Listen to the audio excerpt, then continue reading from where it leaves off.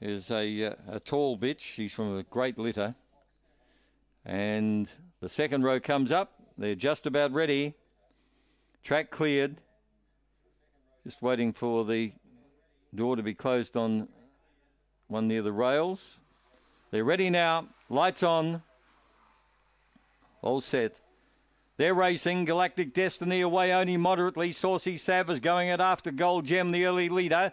Now Galactic Destiny moving around the outside. Oh, got a check back to last. This favourite's in Diabolical. Off the back, and the leader is Gold Gem, about to be joined by Saucy Sav. Cougar Icon running on was Flash Socks. They're followed further back then by, at the head of the others, Cougar Icon. But at the finish, it's Saucy Sav. Too good for Gold Gem.